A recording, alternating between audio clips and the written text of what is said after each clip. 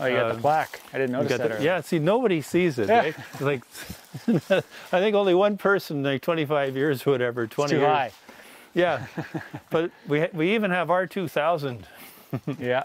We got R2000, we got Energy Star because it was a new enough renovation to be considered a new building, and lead gold, which I'd like to get it changed to lead platinum, but it would cost too much money just to get just for them to update it. So it's technically a lead platinum building. Casey Gray here from The Conscious Builder, and today I'm excited because we are touring Ross Elliott's property. I've known Ross since we built our first certified passive house over 10 years ago, and he is the former owner of Homesol Building Solutions, which is the company that we use for all of the energy advising on our projects. The house behind me and the property that we're going to tour has been a labor of love for Ross over the years, and he's continuously adding to it. And you will see even today, after years of working on the project, he's still adding things to it, and you get to see it all firsthand here. The original building was a 1930s farmhouse that Ross upgraded and expanded. On this tour, Ross is going to share their straw bale home, which they lived in as they completed their renovation to the main home, their maple syrup shack, where they collect from about 140 trees each season, and inside their greenhouse, which was originally insulated with bubbles.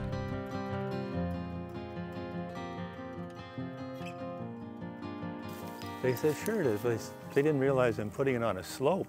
So here's the solar collectors, and it's 10 kilowatts, and these tilt 4 times a year. So it's usually a 3-person job. We get one person to hang on to here just to steady the bottom of that.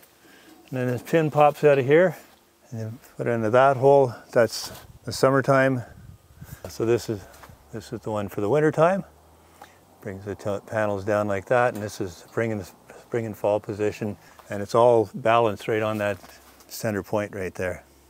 And this is the first year where you're fully electric, no propane, no anything. Yeah, so you change your hot water. We got rid of the propane water heater finally. So no more fossil fuels. And we've replaced that with a heat pump water heater, which I'll show you shortly. So now we have the two cold climate air source heat pumps and a heat pump water heater, and then a pellet boiler, which will run the hydronic heating system for both the straw bale building and the main building. So we'll have a look at that too. Look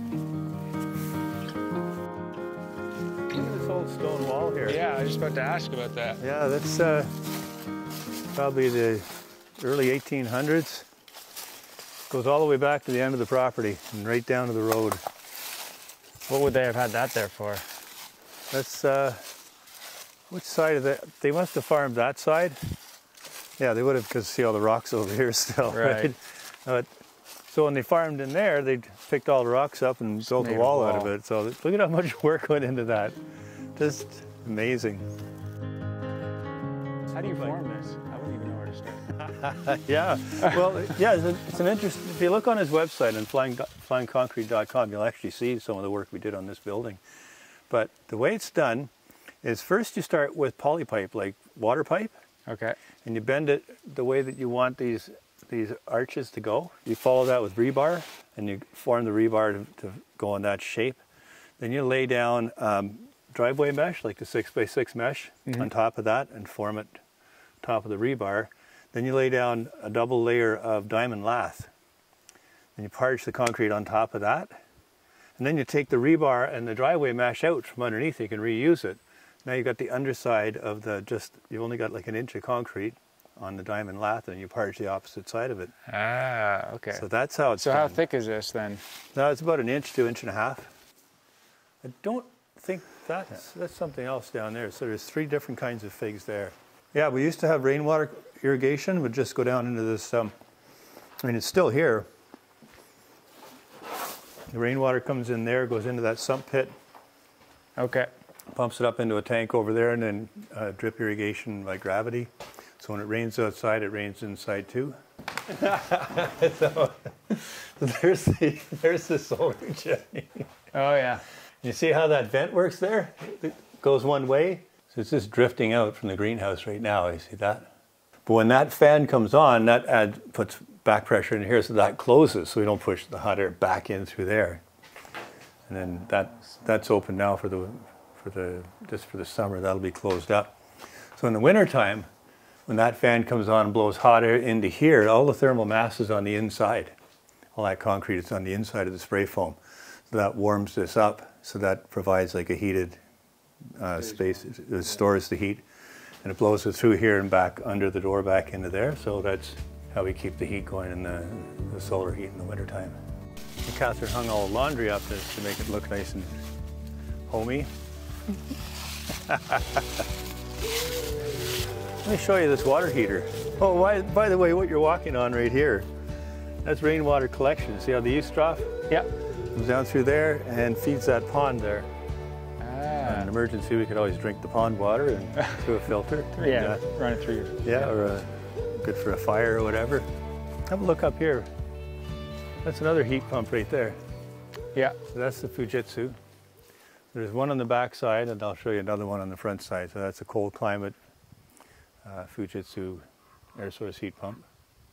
That's for a mini split? Yeah. You just have a mini split inside? Mini split, yeah. That's for that side of the house, and there's another one for the other side of the house. Plus, it's got all the radiant heat. I'll show you the pellet boiler next. But this here unit is it's our water heater. Yeah, I'm excited to learn about how this performs this winter. Yeah, and because I've had conversations about these, and I've always told people, I'm like, I can't vouch for them because I don't know yet, but yeah. Well, they say it'll produce hot water down to -25. Okay, and then it's got a backup, right? I'm assuming. Well, I do have. I'll show you. But I've got it plumbed for. I could use an electric water heater if I needed to, like a 7-gallon tank would. There's not one built in? No. Okay, so this just does. That's just a holding tank inside. Yeah. So if it's like 40 below zero, then you can't have a shower. Right. But come on in here. My wife would not go for that because that's when she's showered. Yeah. Put showers off. So this is crowded as usual. Well, I think it's important though because you wouldn't have been able to put the other air source heat pump because this room's too small. Yeah. It doesn't have the volume for it. Yeah. So it'd be too small and too noisy too because it's right in the middle of the building. So this is like an 83-gallon water storage tank. I've like super insulated it.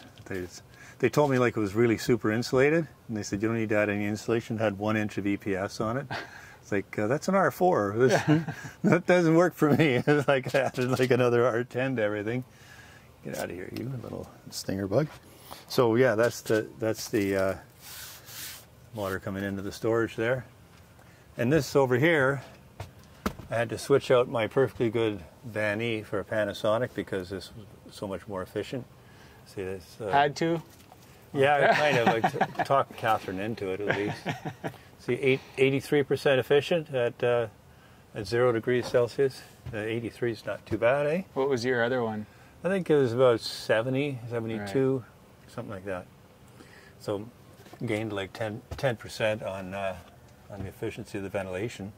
But this is a really sweet unit. See how you can dial it up directly on here, but also on the main control, you can change your balance. So yeah, Panasonic has some nice units coming out now because this can all be connected into those Swidget stuff as well, right? Because they partnered with them. Yep. Yeah, so that's a pretty cool unit. Super efficient, and then this is super efficient. So these are the last two things that we can do to this house to make it efficient. So that was like squeeze the last few gigajoules out of the labels. And this stone back here, there's a story on that too. We got this from up in Muskoka, and originally I wanted to use stone, but then somebody told me it was way too expensive. So it was going to be like just parged, which would have looked kind of ugly. Because this is over top of. That's this part, the curvy part is ICF. It's an R40 ICF with 4.5 inches of foam on either side. Okay. So they call it an R40. Now it's a true R40 by the time I added another inch of EPS on the inside and then stone and everything. Now it's really R40. They were lying a bit. It was like an R36.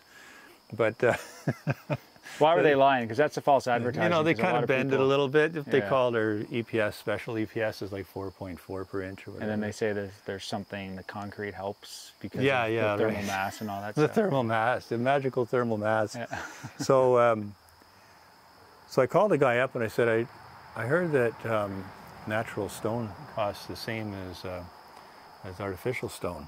And he said, he laughed. He said, "Where'd you hear that from?" I said, "Oh, I don't know. Somebody told me that."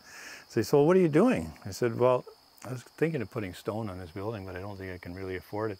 He said, "Well, I might have a deal for you, because up in Muskoka, the cottagers that have these beautiful cottages that are, done with, this is 4-inch thick stone, they don't want all these weird colors, like the reds and the blacks and the stripes and everything. Yeah. They want to have like something that's consistent. So this was all leftovers. Like, this is perfect. So we got a good deal on the stone. Nice. But then the stone was cheap, but then you know how much stonemasons cost, eh?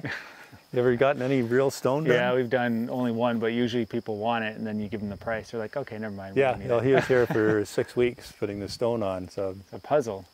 Yeah, right? But look at a nice job, eh? Yeah. It's like, he was a really good stonemason.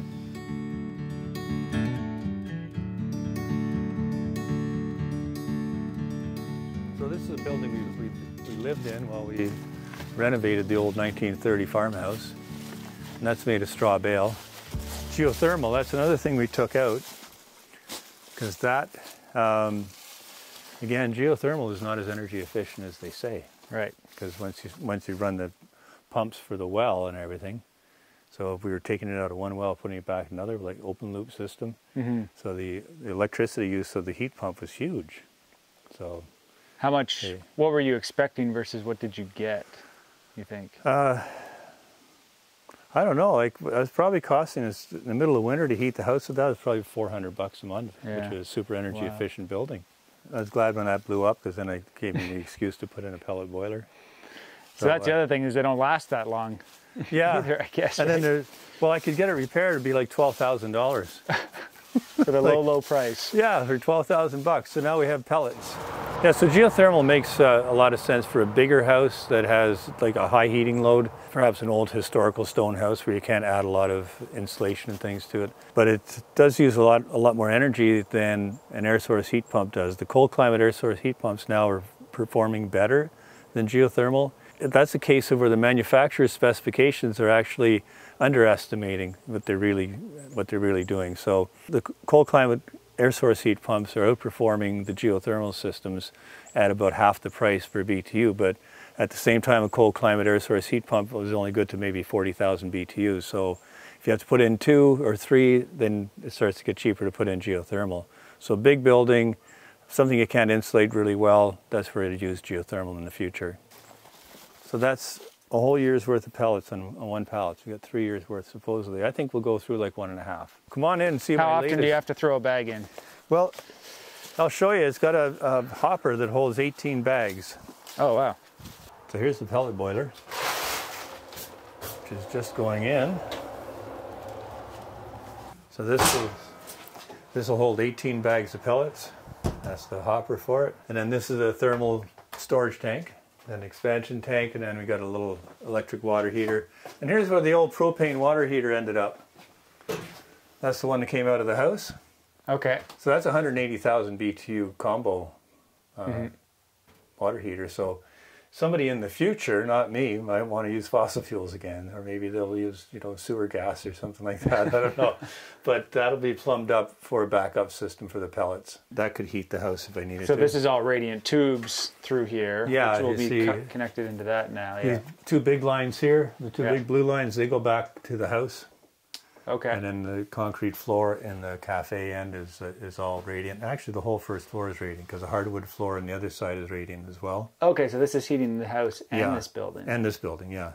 Gotcha. These smaller pipes over behind the water heater, those 2 little ones there, they go into the floor of this building. Okay. And those ones go back to the main house. So the upstairs has radiant walls. You ever seen those before? So instead of putting the tubing in the floor, you put it in the wall. You need to put in about 10% more to get the same amount of BTUs in terms of tubing. So we just got like wainscoting around the outside walls. And behind that is all the tubing. So it heats the upstairs with that, and the downstairs has it all on the floor. That's a good idea. That's where all our solar energy comes in. Full over circle. There in the hill. It comes through the back of the greenhouse, taps off to the greenhouse there, so it runs everything out there, and ends up coming through here. That's the system disconnect for the solar panels, and runs inside the the panel, and then we have this bidirectional meter here. And for a while I was confused because I was looking at this and saying, see, it comes up with another number in a second. So 65,313, that's how much we've used since we got the meter put on. 21,365, that's how much we sold back.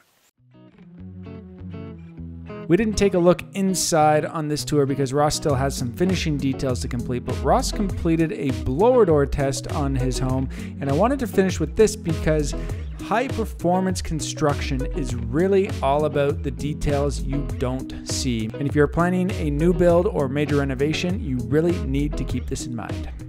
Yeah, that was because it's actually supposed to be the foam board on the outside is supposed to be the air barrier.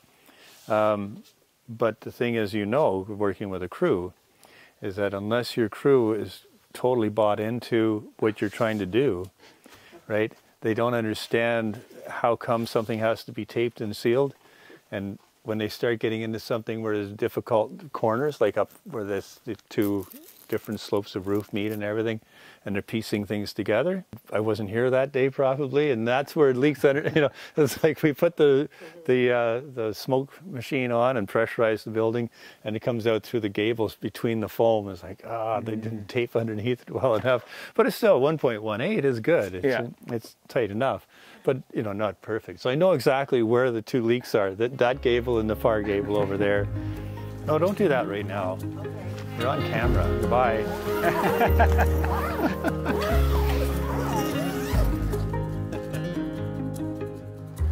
Thank you so much for tuning into today's video. If you want to see more great tours like this, as well as get updated on all the cool projects that we are a part of, be sure to subscribe. And one of the best ways that you can support this channel is by hitting that like button below.